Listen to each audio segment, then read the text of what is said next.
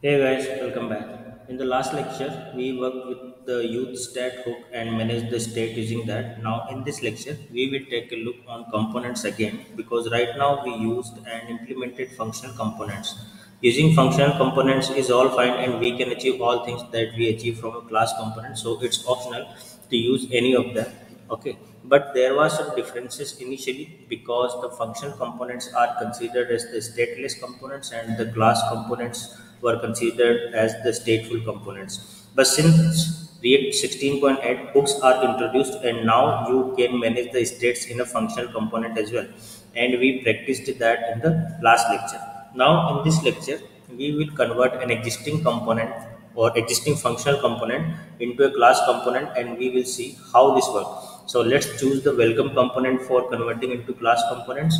Okay, so now switch to the project directory, and into the project directory you can see that we have a welcome component that is exist as a functional component now.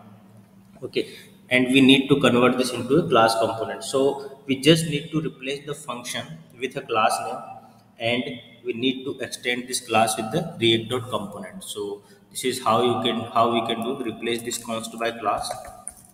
Okay, and remove this method syntax because this is not needed anymore, and here we can use extends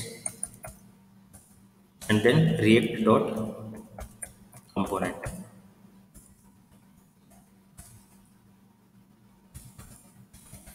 React.component.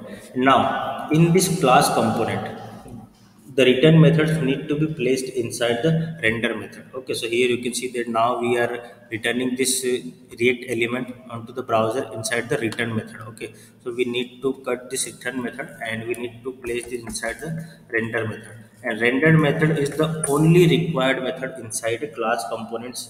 Okay, because class components have several other methods like constructor component did mount as well, or and many more as well. Okay, so both all other methods are the sorry so all other methods are the optional, only the render method is necessary here. Okay, and we will look at such methods when we will fetch data from REST API and display into DOM using React component.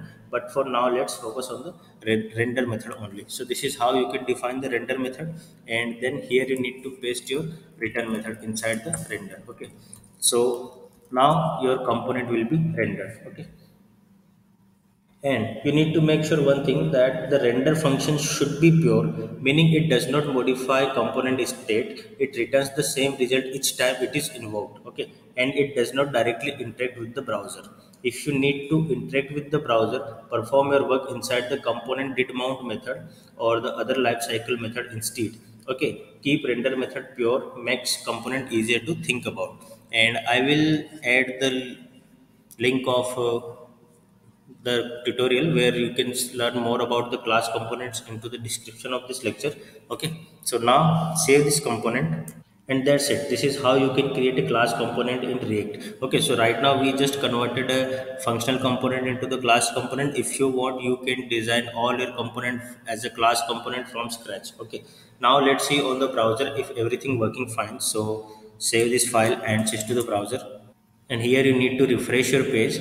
And when you refresh your page, just you can see that we are still seeing the same data, and our a question detail controllers state is a question detail components state is also working. So you can see, you can update the like button click and the updates are displaying here. Okay, so everything is works fine, and that's all from this lecture.